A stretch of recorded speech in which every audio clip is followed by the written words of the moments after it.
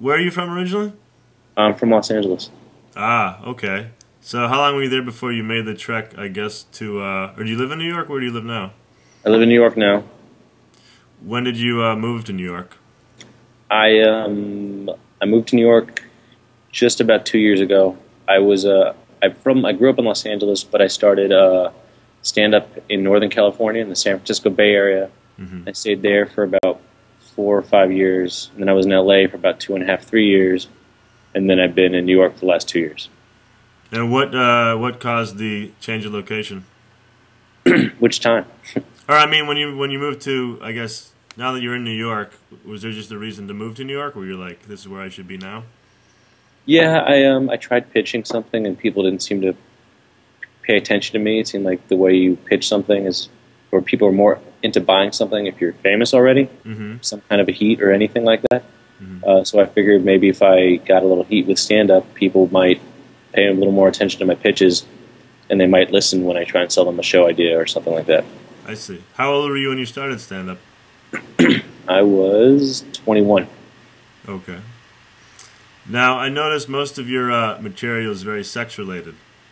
Yeah, some of it is. Yeah, most of it. All right. Does Most, that how does that go with most audiences? It just seems like a it's almost cringeworthy, I would say. It's good stuff, and you don't hear that from everybody. So oh, thanks. Well, I think Doug Stanhope once said that whatever you say about dirty comedy, it's not easy.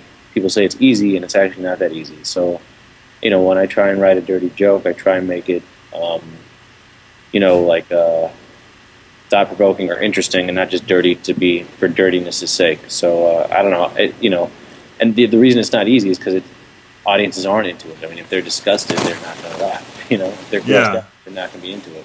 So you have to perform it in a way and write good enough jokes that they'll dig it still. So yeah, and it's also just, I mean, it'd be a lot easier if I didn't like that kind of humor, but I do. It's my favorite shit, and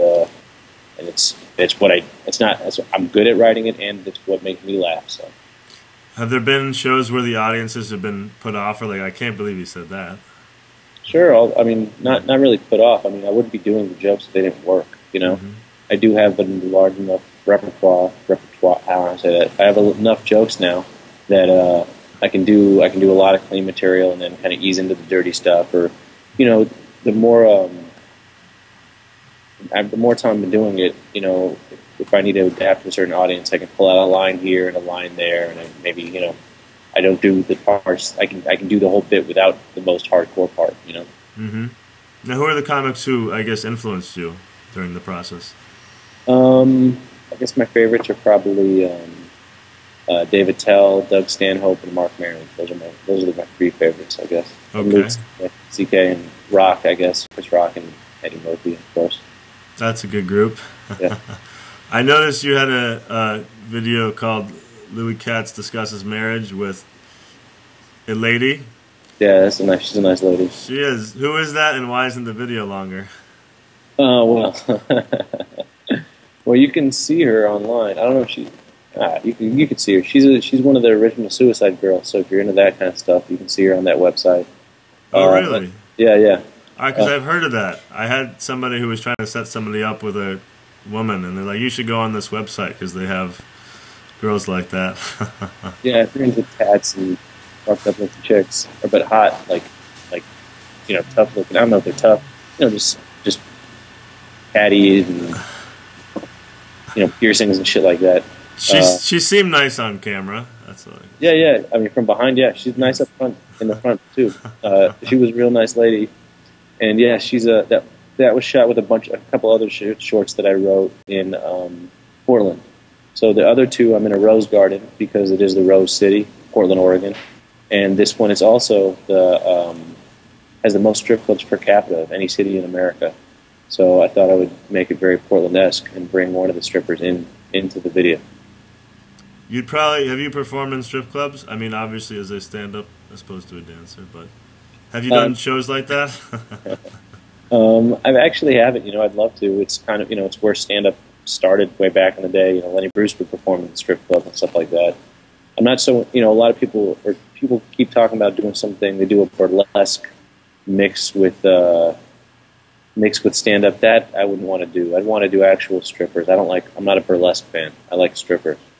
Um, but I've never had the opportunity to. I'd love to. It'd be a cool show. Have you spent any time in Montreal? Yes, I have. All right. Are you asking about the festival or are you asking about the strip club? Well, there's a combination. I've been there midday for strip clubs, and it was interesting. So Yeah. it's one of the only shows in town at 2 p.m. So you have to do what you can. So the name of the album, "If These Balls Could Talk," is that right? Yeah, If These Balls Could Talk came out today. Congratulations. Thanks, man. What might the balls say if they could talk? You got to listen to the album, man. We'll find out. It's I'm real proud of it, man. They let me be real hands on with it at Comedy Central Records, so it's exactly the way I wanted it to be, and I think it's a real solid record or album or whatever you want to call it. It's great. So check it out.